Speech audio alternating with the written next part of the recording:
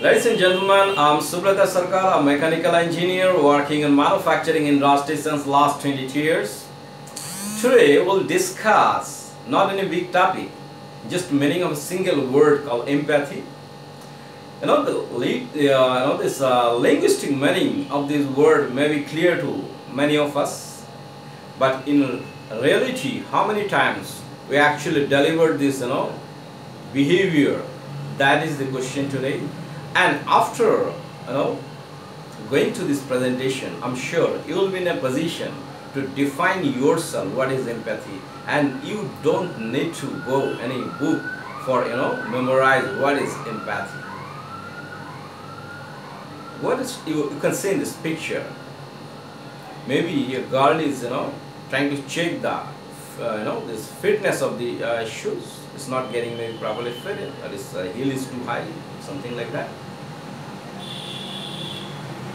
Actually, there is a say called ability to put oneself into another's shoes is called empathy. Or in a different view, like ability to see with the eye of another person. You are not seeing with your eyes, you are seeing with the eye of another person to the situation.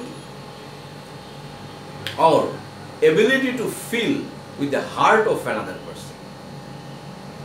So empathy, when the subject comes, then you is nowhere actually. There is no existence of yourself. You should go inside the inside of the other person, feel from his eyes, feel from his heart, or see from his eyes. Now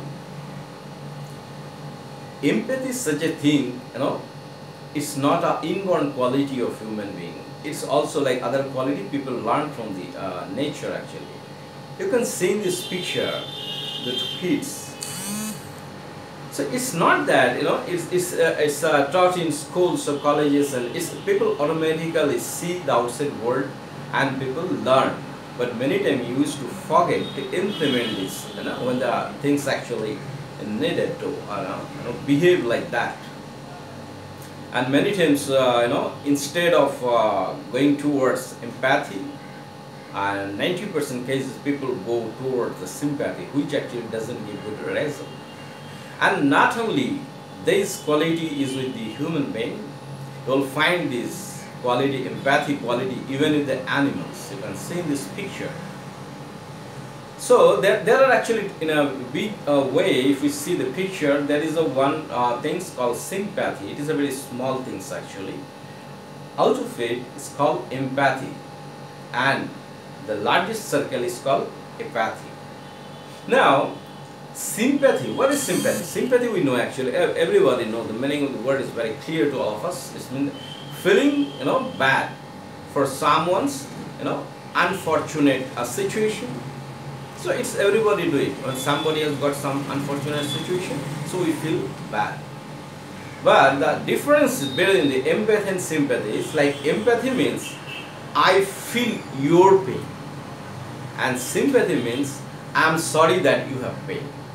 So sympathy is always keep a separation between you and me, and empathy is always go inside the other person.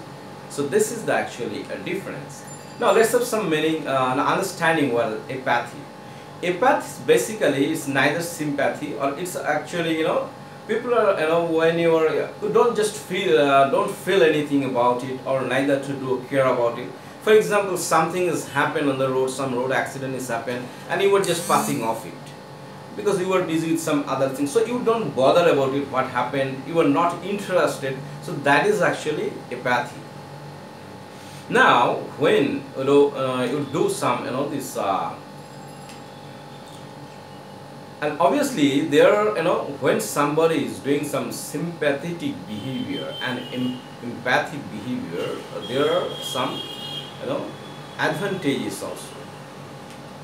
Like then you can build the trust and respect when somebody is dealing with the empathy.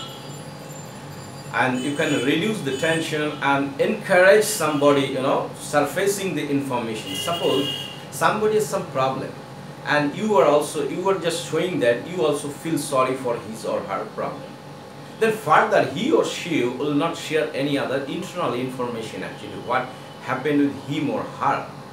So any further surfacing of the information will not come out. But if you behave in a way that you are also feeling pain for her or him, then many information will come out actually. And actually that creates a safe environment to both the person. Say somebody has some bad situation or something, and you are telling something wrong, then situation may this become very violent or uncontrollable. Instead of if you go in a sympathetic way, and so it's also help to release the emotion of some people who are in a not in a good situation. So always it is we should try to behave instead of sympathy to empathy.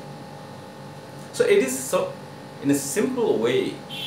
When you are empathetic, you forget yourself, you go to the other side of the person and behave like him or her, or feel like him or her, see like him or her. Then the things will be in a better position. Sometimes we feel that it is also connected with this topic, that when I'm not called by other people or other people don't remember me, but when they have some necessity, only at that time they remember me. So don't feel upset for this situation. Rather you can take it in a different way actually. You may feel privileged that you will like a candle that comes in their mind when they are in problems.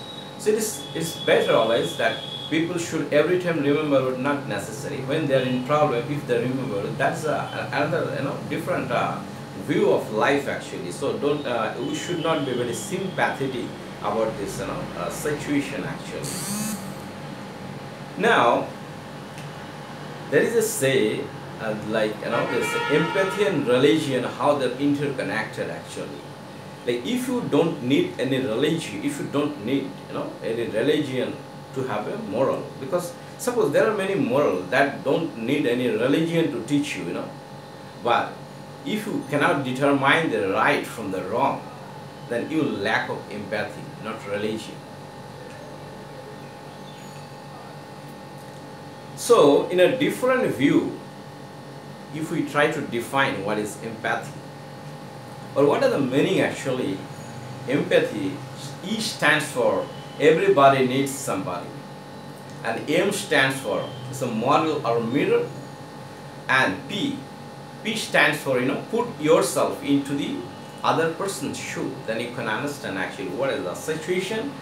And A stands for ask if you can help them, and T stands for treat other the way you want to be treated always actually. Then you'll feel actually automatically good things will come out from you actually. And H stands for heartful or helpful, and Y stands for you feel better and they also feel better, which is our actually objective in any transaction or communication in life, so which we other way call this a win-win situation.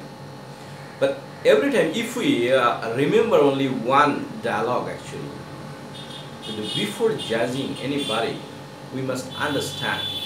So we must understand before judge any people, then life will be very simple and things will be very very smooth actually. Rather you can say, and people will be very happy every time.